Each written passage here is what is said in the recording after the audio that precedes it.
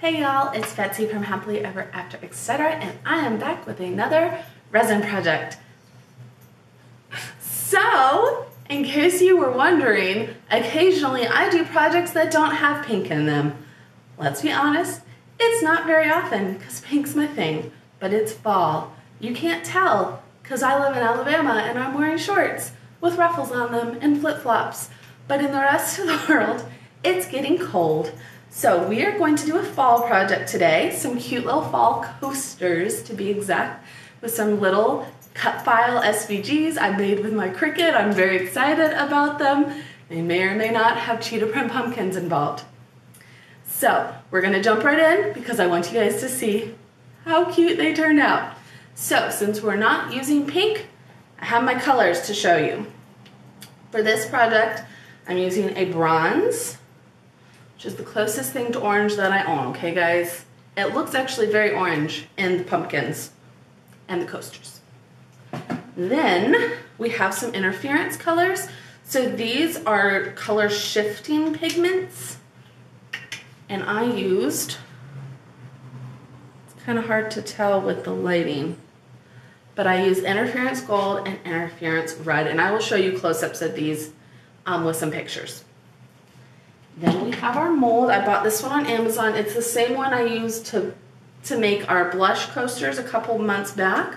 So you can use it for many different projects. You're gonna need resin, you're gonna need gloves, you're gonna need your respirator and goggles. You of course need silicone cups and stir sticks, your trusty heat gun to pop any bubbles in that silicone mold so that your mold doesn't heat up and tear, which we don't like. And we're gonna get started. Fall, y'all. It's fall. Okay, guys, are you ready to get started? We're going to put our colors into our cups here. We're going to start with the interference red. This is a pigment powder, so it's actually like a powder, okay? You're just going to put a little bit in each cup. The interference, of course, colors change colors. They're more of a shimmery kind of tone than a solid color, so they're really pretty. I've never worked with them by themselves. I always pair them over a more solid color and they just add some oomph. So here is the rose gold flakes, and then we will finish it all up with a little bit of bronze metallic copper. Shake it up. Make sure you always shake your paints. I have learned that the hard way. Now we are going to make sure we pop any bubbles that we can in our big cup of resin that I already mixed using our heat gun. This is my little Wagner HT400. I love it. And now for the resin. So for this project, I used about 100 milliliters of the clear with rose gold flakes and that bronze color. And I only used about probably 30 to 50 milliliters of the interference red and the interference gold. You'll see when we start actually using the colors, but the gold ends up looking beautiful and the red is a little more muted. So I would probably use more gold if I was doing this project again and a little less red, but it's really up to you. Now we've got all our colors. We're going to mix them up real good. You want to mix slowly from the bottom. This is sped up, okay, guys? Like, this is not real speed. That would be so many bubbles.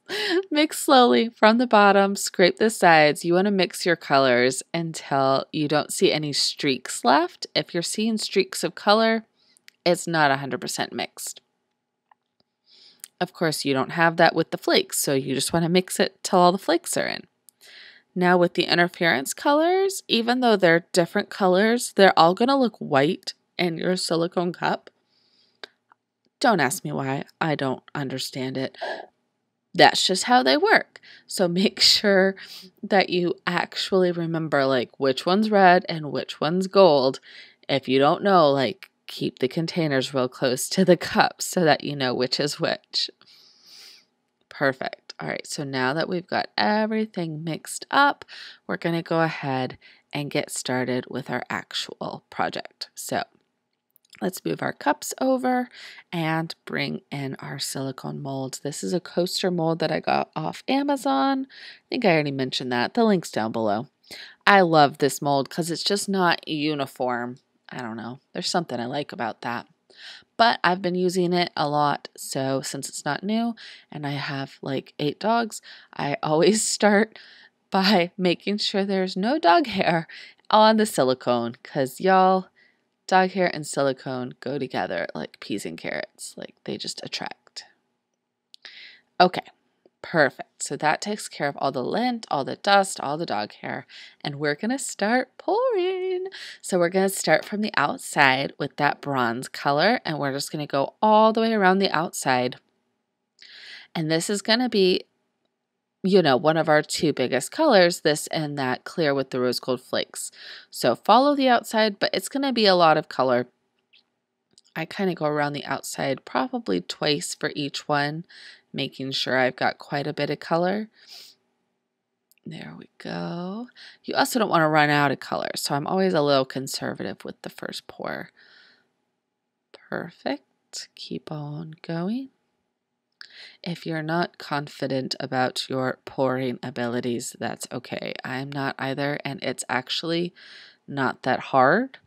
But since silicone and resin work, like, just keep some paper towels nearby if you need to clean up something you've dripped. And of course, the silicone makes for easy cleanup. Perfect. Now that you've got kind of a better understanding of how much resin you have, I'm just going back in and pouring a little more on each one. It's like when you have 2 kids and you have to cut a cookie evenly, like, you don't want to run out of cookie with the first kid. All right, so now we're going to go in and we're just going to pour that clear with the rose gold flakes in the middle. I love this part because, like, you can see it just kind of pushes that bronze out, and the way the 2 colors interact, like, it's just so pretty. Perfect. We're going to do that in all 4, and we're going to leave a little bit of that resin in the cup, probably about 1/3 of it, because we'll use that at the end. Then I realized that there's not enough bronze in this one, so I came back and put a little more. Perfect, darling, perfect. Okay, so now we're going to go in with the interference red, and there we go. So you can see it, like, it is a color, but it doesn't like pop. It doesn't read as like a red the same way as if you put interference red over like a white color, it really pops. But over this bronze, like, you see it, but it does not pop. That's okay. We're just kind of stringing it into the mixture. We just kind of want it to blend with all those other colors and make that defined line between the 2 colors not as harsh. At least that's what I'm doing with it. You do you. Do whatever you want. This is what I want. Beautiful. All right. Last one. And then we'll switch to the gold and you'll see what I mean. Got quite a bit of red in that one, but that's okay. It looks pretty cool at the end. All right. Ready for the gold? Bam. It's not like dramatic, but it's much more visible as a gold than the red is. I think it looks awesome. Perfect. So I do get a little more liberal with my strings here, and I'm going a little bit more just all over the outside of the mold, not necessarily just where those 2 colors meet. I really want that gold to be like throughout the entire piece. Whereas the red was mainly just where the 2 seams were. Okay, so see how much color I have left over? I do another project with that because I have quite a bit left. All right, so now we're going to go in and we're just going to pour the clear in the middle. And it's just going to push all those colors out a little bit, and it forces them to like blend together. This is the magic. At least I think it's magic. It also gives us room in the middle that's really clear for our decals that we're going to put on in a minute. Oh, it's just so pretty. All right. Perfect. So now this is completely optional, but I wanted to go back in with my stir stick and just kind of, especially that big flake right there, just break it up a little bit, put them in a little better spot because I am coming back with decals on these. You need to be conscious of like what's under those decals. How are they going to be legible? And so I'm just kind of breaking that up so it's not in one big clump, and then moving around the other flakes just a little bit so that it leaves that middle part with not quite as much of a clump and more of a spread out kind of defined flake, if that makes any sense. If you're not putting a decal over this, it's not as important, but I am, and you should too, because it turns out super cute. All right, so now we're going to cover this. We're going to leave it to cure for 24 hours, and look how pretty they are. So now it's been 24 hours. Make sure you cover it, because see, there's even a couple hairs on the tops of mine. Oh my God. I love popping these things out. Those hairs drive me nuts. I cover these babies, but my long-haired cat just... hair is like glitter at my house, guys. Oh, but they're so pretty. And I love how that bronze, when mixed with the red and gold, like it really reads like just a more pigmented, pretty orange. It still reads a little bronze, like don't get me wrong, but to me it reads more orangey bronze than just bronze. Perfect. Now you can leave these exactly like this if that's what you want, but I want to put decals on them. Pumpkin decals. So I'm going to grab my Cricut Maker. I uploaded my free SVGs. I'll leave a link for that below. I think I already said that. And we just cut it out. This is just permanent vinyl in a black. It's just very basic vinyl. And I'm just cutting it out with my fine point blade. This is sped up like 2,000 times, so it does take a minute, y'all. But I'm cutting out 5 or 6 decals. If you were only cutting out one, it would be much faster. Perfect. So now I'm going to weed those, and we're going to use some transfer tape to put our decals on our coasters. Perfect. So here's our transfer tape. We're putting it right over that decal that we made. Hello, pumpkin. How cute would that be for a little kid? Something hello pumpkin for their room. Oh, like a big sign. This is why I am always making projects, because everything I do just makes me want to do something else. All right, peel up that transfer tape. If you've not used a Cricut before, I have much more in-depth tutorials, but this is just a little preview of kind of how you do it. Now you're going to put that decal down, smooth it in place. You want to smooth everything down so that all those little pieces of vinyl stick. And now peel the transfer tape off and it will leave the vinyl behind. Now this is a permanent vinyl, so if you wanted to, you could just leave the coaster just like this and it would be fine. But since it is a coaster, it's going to have glasses on it that are sweating.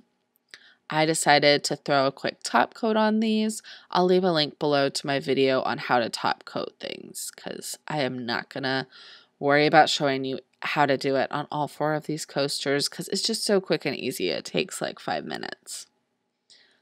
Perfect. I just love how they turned out, don't you guys? All right, let's cut to the end. I'm going to show you guys how they turned out and my super secret project I did with all that extra resin I had. Let's go. All right, y'all. You ready for the close-ups? Look how pretty these turn out. So this is the main one I did on camera, and I am just obsessed. That bronze looks so orange after you add the gold and the red and the decal. Hello, pumpkin. Hello, autumn. Welcome to our patch. How cute is that one? And it's fall, y'all, which is kind of what I've been saying this whole video. So I absolutely love how these turned out, and they're so easy to make. Like, if you've never done resin before, you can make these. So what I told you at the beginning is true. There are cheetah print pumpkins, but these are not them. So I made all these SVGs. You can grab them for free down below, cut them out with your Cricut, put them on whatever projects you want. And they all come in normal pumpkin or cheetah print pumpkin. But for these coasters, I ended up using the regular pumpkins, but I had extra resin, and I made a matching tray with the cheetah print pumpkin. Look how pretty that turned out. So, this is the exact same materials as this. I literally used the leftover resin from this project to make this tray, and then I added a bigger pumpkin to the middle. I don't have a specific tutorial for this tray, but I made the exact same tray in purple a few months back, and I will link to that tutorial below. Just use the colors from these coasters. You're all set. All right, y'all, if you are ready for fall, like I am, hopefully you have cold weather. I love fall, but you can keep the cold weather like I still live in Alabama, okay? There's a reason for that. I hope you're having a great time. I'll talk to you later. Bye.